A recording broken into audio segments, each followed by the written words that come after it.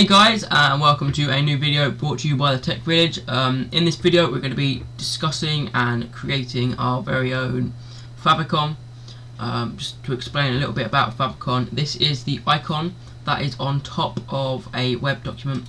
For example, this little icon here, which is the favicon for that website. So yeah, obviously we're going to be creating our own. We're going to be uploading it to our very own website. For example, we're going to be using this website, the one right in the series. So let's get started. So we're going to open up a new Photoshop document. It's going to be 500 pixels by 500 pixels. Although 500 pixels is massive, the website that we're going to be using will scale it down automatically.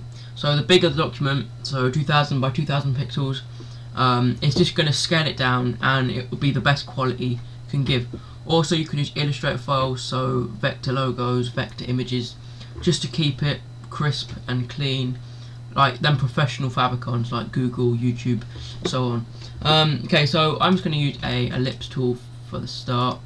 I think I'm probably just going to create another version of our logo, but just use it as the favicon.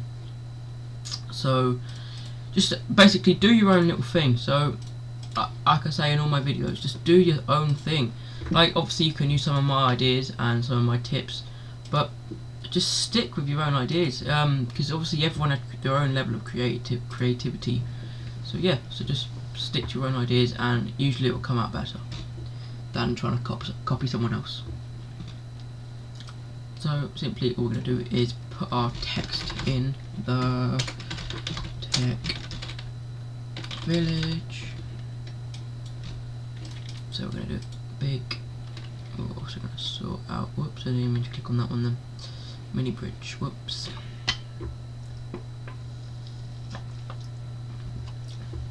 Come on. Okay, we're going to open up the text type tool. And I'm just going to space it out, just as we would with any other spacing. And obviously we're going to put it to our own font, which is Harabara. Okay. So of course make the text bigger, and then of course space it out more. So I think we'll probably stick with 111. That should be good spacing. Okay. Perfect. Sort of. Knock it in there a bit. I think we're probably actually going to decrease it slightly. Better.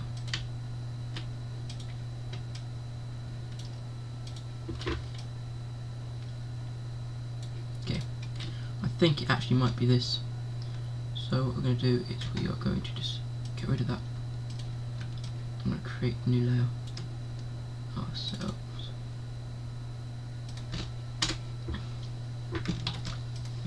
So obviously you can do different icons, so it doesn't have to be text. See, I mean, you probably won't be able to see this very clearly, but hey ho, that's where I'm going to stick with. Okay, yep, that looks good, so we'll keep that there. Add in our drop shadow and the bevel and emboss.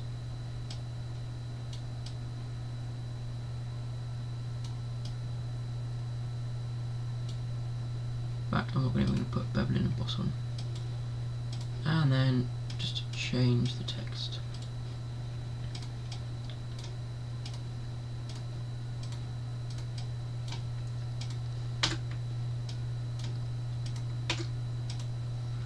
And there we go, we have our favicon. So we're going to save it as favicon.png.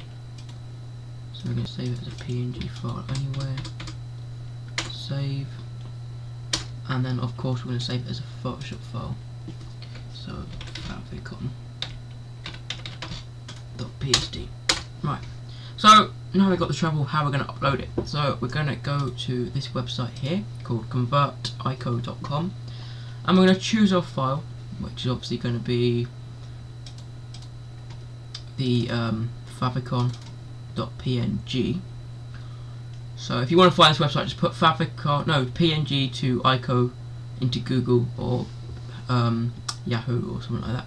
So we're going to simply find it. So there we go, we have it, and we're going to convert it.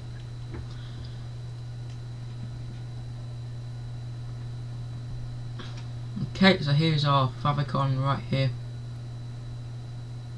Okay, and we're going to download it. Sometimes it won't show up properly, so we just have to refresh.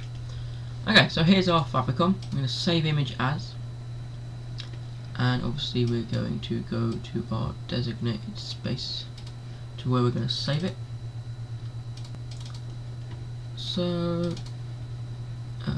we make website, and I'm simply just going to paste it right there. Now that you obviously will need, but also we're going to be needing this code here, or this web address. So simply all we're going to do is we're going to copy that web address, and we're going to go to Adobe Dreamweaver. So here we have our website. Obviously it's nothing special at the moment, but hey, I don't think actually even this is the website that we did in our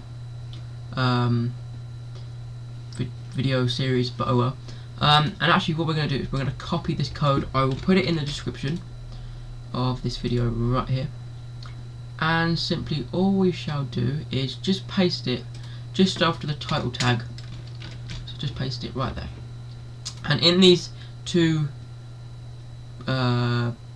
thingy-mabobs, whatever they're called, we're going to put our web address. So convertico.com/images/the number/favicon.ico, and simply all we're going to do is paste it in here. And we're going to save this website, and we shall open up our files and find the website again. Whoops, wrong folder. Website, and where is our website? Okay, so this is our website right here, and there we go, we have our Favicon right in the top corner. There we go, guys. Okay, so that's the Favicon done. Perfect. Now on our website, which is thetechvillage.tk, we have the Photoshop tip of the day.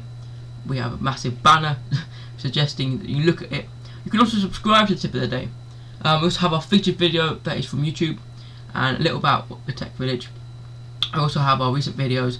You can also join us. You can also advertise on our website, and well, you can suggest what videos you want to see next.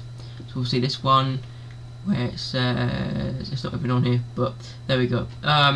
Okay, so then we've got videos, we've got resources. Now resources, this is the resources page.